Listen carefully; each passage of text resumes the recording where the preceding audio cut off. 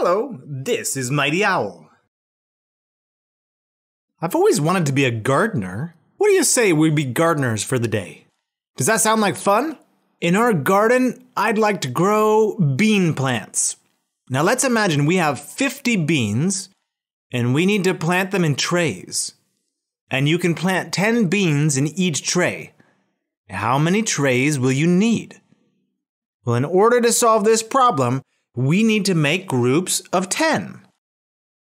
But first, let's find out what a group of 10 is. A group of 10 means 10 objects that are grouped together. For example, here is a group of 10 flowers.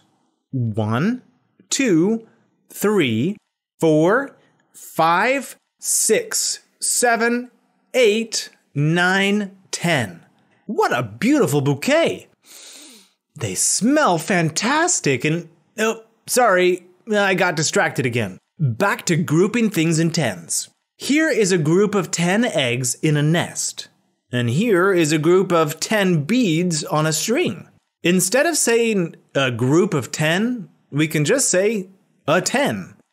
So, how many tens are there in this picture?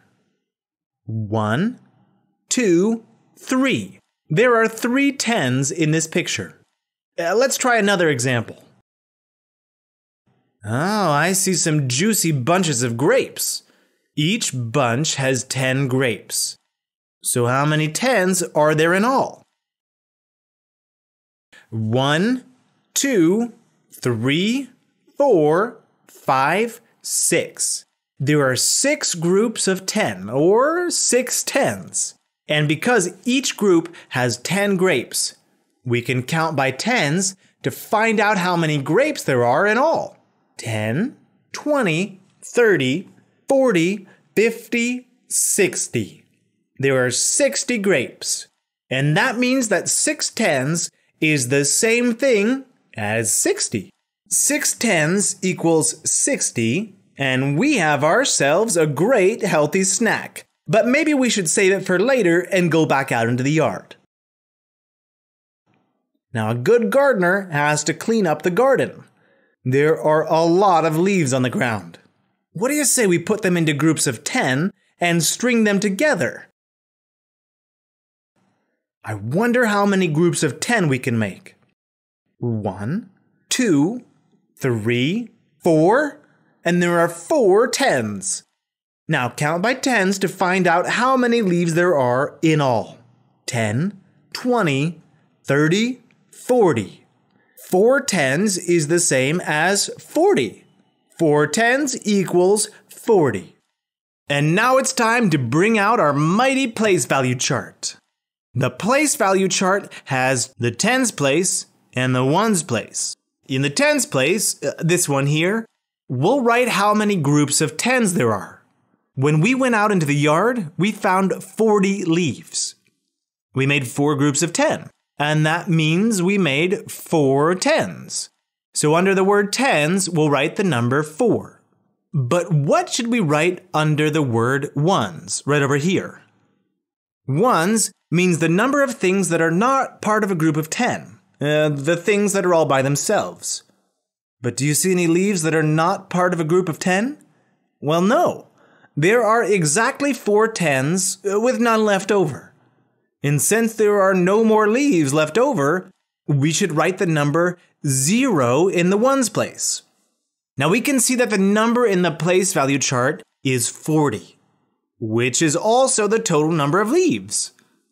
Uh-oh, look, 3 more leaves just fell off the tree. But these 3 extra leaves are not enough to make another group of 10, so we call them ones. 1, 2, 3. There are 3 ones. In the place value chart, we'll write 4 tens and 3 ones. And now there are 43 leaves. And before any more leaves fall, let's head over to the pond.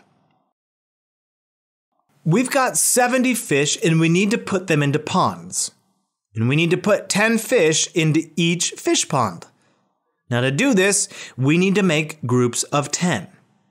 Well, how many tens are there in the number 70? A place value chart can help us find out. Let's write the number 70 in the place value chart. The 7 goes in the tens place, and the 0 goes in the ones place. Which number shows us how many tens there are? Because this is a tens place, we should read the number here, 7.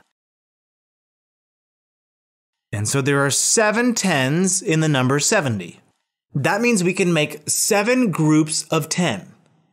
Good work. And by the way, are there any fish that are not in groups of 10? No. There are exactly 7 groups of 10 with none left over. But we do have to remember to write 0, our 0 the hero placeholder. Without 0 the hero, our number wouldn't say 70, it would only say 7. Now that we've got that under our belts, let's go back to planting beans. We have 50 beans, and we want to know how many trays we need. So let's put 10 beans in each tray. And now that we know how to make groups of 10, we can figure out how many trays we need.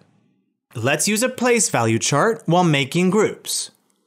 1, 2, 3, 4, 5, 6, 7, 8, 9, 10. Okay, that's 110.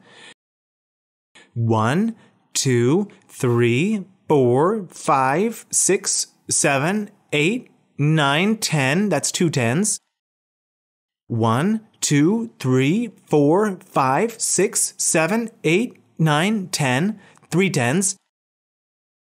1, 2, 3, 4, 5, 6, 7, 8, 9, 10. 4 tens. 1, 2, 3, 4, 5, 6, 7, 8, 9, 10. 5 tens. And are there any left over? Nope. 5 tens, 0 ones. There are exactly 5 groups of 10s, which means we need 5 trays. Great work, you mighty gardener. Today we learned that a 10 means a group of 10 things. In the numbers 10, 20, 30, 40, 50, 60, 70, 80, and 90, the first number tells us how many tens there are. The number 80 has 8 tens, as we can see in the place value chart. And because there are no ones left over after making 8 groups of 10, there is a 0 in the ones place. You did an awesome job of making groups of 10 today, and I'll see you in the next lesson.